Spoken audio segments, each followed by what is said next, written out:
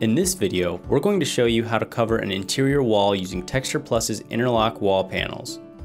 Our panels are easily installed using tools found in almost everyone's toolbox: screws, construction adhesive or glue, a drill or screwdriver, sandpaper, a caulking gun with Texture Plus color matched caulk, safety glasses, a measuring tape, and a level.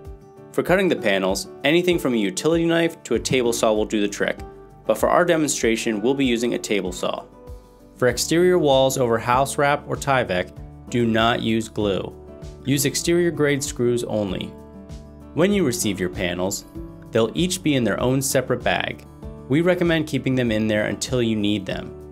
The fingers of the panels are always on the right side, so line up your first panel to the bottom right point of the wall and cut off the protrusions to seat it flush into the corner. Sand any edges that may be rough.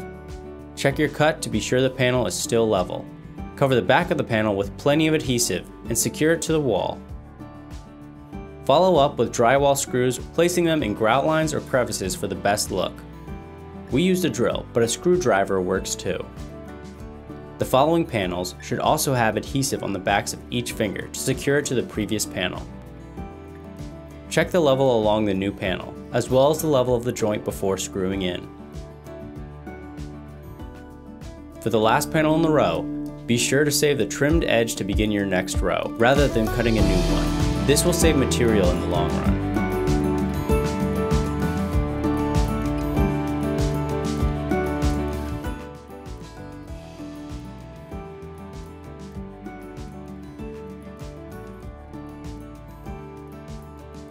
Once all of your panels are up, use Texture Plus color matched caulk to fill all screw holes and gaps. Smooth the caulk and wipe away any excess. Anything that ends up on the panels can easily be wiped away with a wet rag. However, be gentle when wiping, as the caulk contains sand which can mar the finish. Finally, if there are any marks, holes, or blemishes in the finish, apply a water-based touch-up paint. Here's our final result. It looks great and it was easy to install. If you have any other questions about Texture Plus panels or installation, visit our resources page or contact us directly through our live chat.